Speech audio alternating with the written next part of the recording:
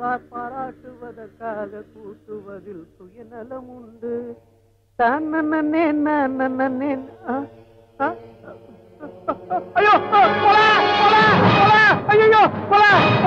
நேத்து ராத்திரில இருந்து என் ஹஸ்பண்ட காணோம். You are not taking this as a serious matter? I know it's a serious matter.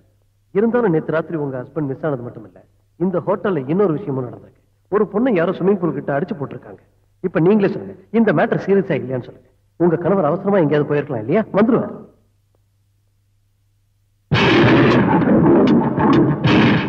இந்த ராத்திரி தான் உனக்கு நிஜமான கனவு ராத்திரி.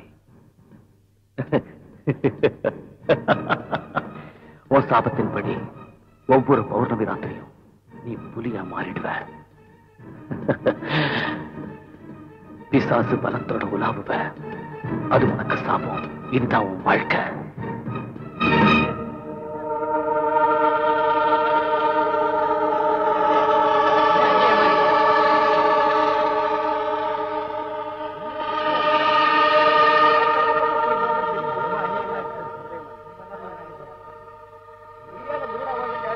பாத்தீங்களா இன்ஸ்பெக்டர், நான் சொன்னா நம்ப மாட்டேன்னு சொன்னீங்கல்ல.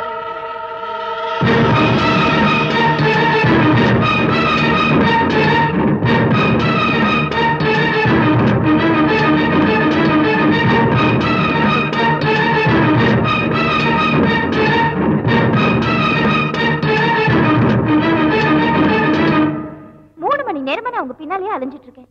இப்பவும் நீங்க எந்த ஆக்ஷனும் எடுக்கலன்னா நான் போலீஸ்ல கம்ப்ளைண்ட் பண்ண போறேன். இங்க பாருங்க மேடம், போலீஸ்ல கம்ப்ளைண்ட் கொடுக்கறதுனால மட்டும் எந்த பிரயோஜனமும் இல்ல. ஒரு மனுஷன் மிஸ் ஆகி 48 மணி நேரத்துக்கு எந்த ஆக்ஷன் போலீஸ்காரங்க எடுக்க மாட்டாங்க. கவலைப்படாம இருங்க.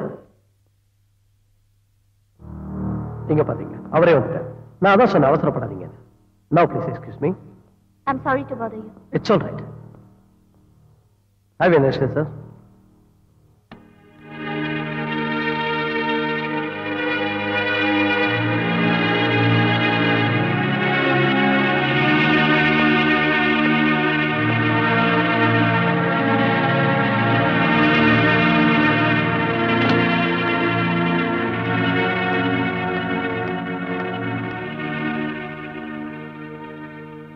ராத்திரி நான் எங்க இருந்து தெரிஞ்சுக்க நீ ஆசைப்படுறல்ல? எஸ். நேற்று ராத்திரி என்ன நடந்ததுன்னு எனக்கு தெரியாது.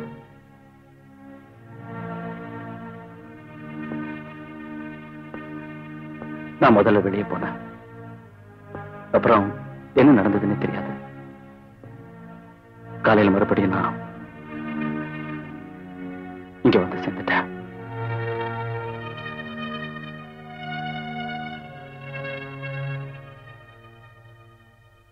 எனக்கு சுயநிலை வந்தப்போ நான் உள்ள படுத்திருந்தேன்.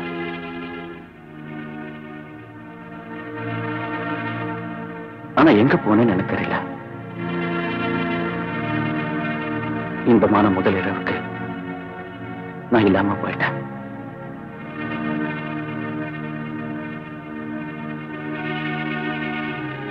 சாரி. கவலைப்படாதீங்க. ஏதோ ஒரு தீய சக்தி உங்களை பிடிச்சிருக்கலாம். இருக்கலாம் கீதா. சாயங்காலம் நீ ரெடியா இரு. உங்க வீட்டுல நான் விட்டுட்டு வந்துடுறேன். கொஞ்ச நாள் நீ அங்கேயே தங்கிடுற.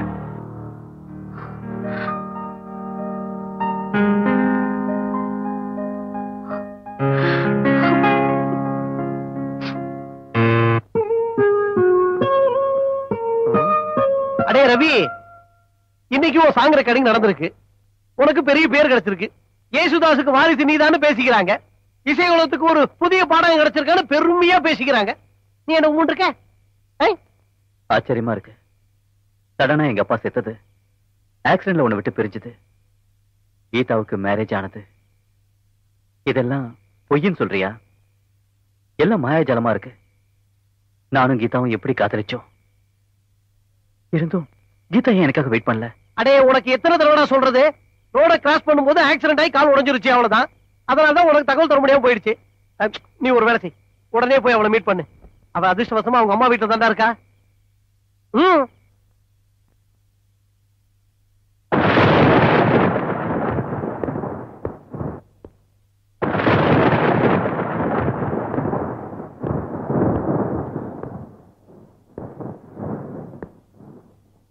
ஹாய் ரவி, எப்படி இருக்க?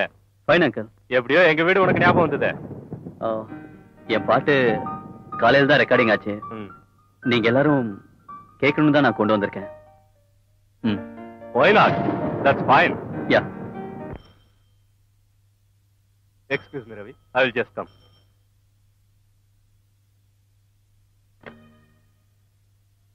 ஹலோ ஹலோ, போன பண்ணிட்டு பேசாமே இருந்தா என்ன அர்த்தம்? ஹலோ கீதா, நீ எனக்காக ஏன் வெயிட் பண்ணல? சொன்ன டைமுக்கு வராம நீ மோசம் பண்ணிட்ட. எங்க அப்பா ஆக்சிடென்ட்ல செத்து போயிட்டாரு தெரியுமா? I'm sorry. ஆனா இப்ப நடந்ததை பத்தி பேசி பிரயோஜனம் இல்ல. கீதா, என் வாழ்க்கை பழ போயிடுச்சு. நான் பைத்தியக்காரனாயிட்டேன். எல்லாத்தையும் மறந்து ரவி. இப்ப நான் விக்ரமோட மனைவி. விக்ரம் தான் எனக்கு தெய்வம், நீ எனக்கு நண்பன். இனிமே என்ன சந்திக்கணும்னு முயற்சி பண்ணாத. தயவு செஞ்சு என்ன மறந்துரு.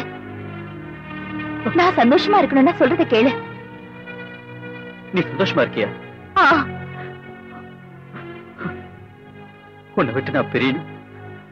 உனக்கு தெரியாதது இல்ல Ravi. I'm very happy now. You promise me. நீ என்ன மறந்துட்டு சந்தோஷமா இருக்கணும். மறந்து போன்னு சொல்ற, சந்தோஷமா இருன்னு சொல்ற. உன்னை பிரிஞ்சு நான் எப்படி சந்தோஷமா இருக்க முடியும் கீதா? கீதா, மனசார காதலிச்ச. இந்த ஜென்மத்துல மறக்க முடியாது. இந்த ஜென்மத்துல ஒண்ணு மறக்க முடியாது கீதா. முடியாது கீதா. இந்த ஜென்மத்துல ஒண்ணு என்னால மறக்க முடியாது கீதா. மறக்க முடியாது.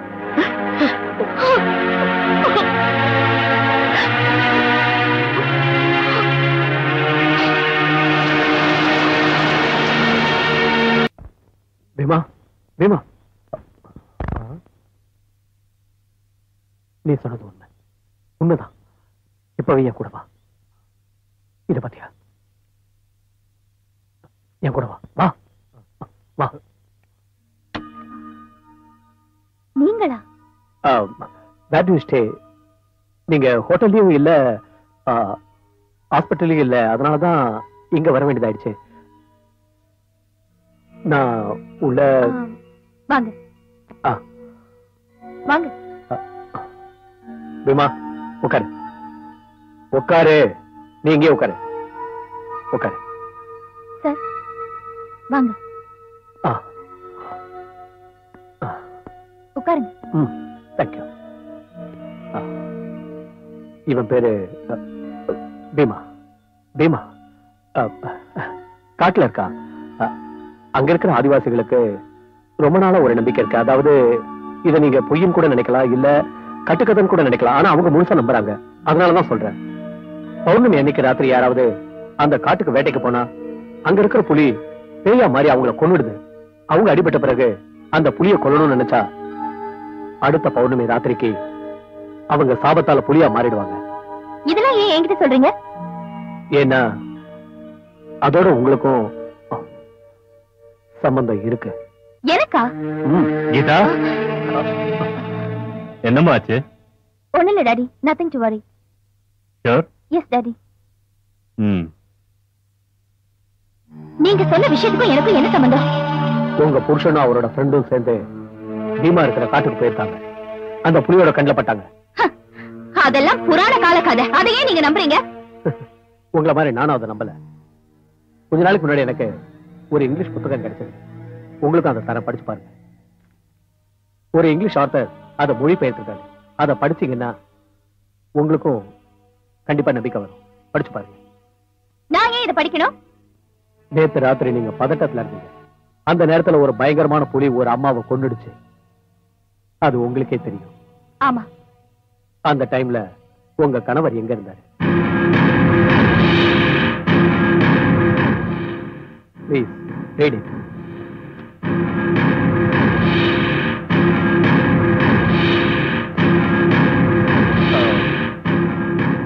By the way, உங்க கணவர் இப்ப எங்க இருக்காரு? வீட்லதான். நடந்தாச்சு, பயங்கர நடந்தாச்சு. பீமா, பயங்கர நடந்தாச்சு. அவன் புலியா மாற போறான். பீமா, அண்ணா கேளு. பௌர்ணமி அடிக்கு உன்னை கொல்ல போறான். பீமா, பயங்கர நடந்தாச்சு. அவன் புலியா மாற போறான். அவன் புலியா மாற போறான். பீமா, என்னமா என்ன நடக்குதுங்க? பயங்கர நடந்தாச்சு, பயங்கர நடந்தாச்சு. பீமா, அவன் புலியா மாற போறான். பௌர்ணமி அடிக்கு உன்னை கொல்ல போறான்.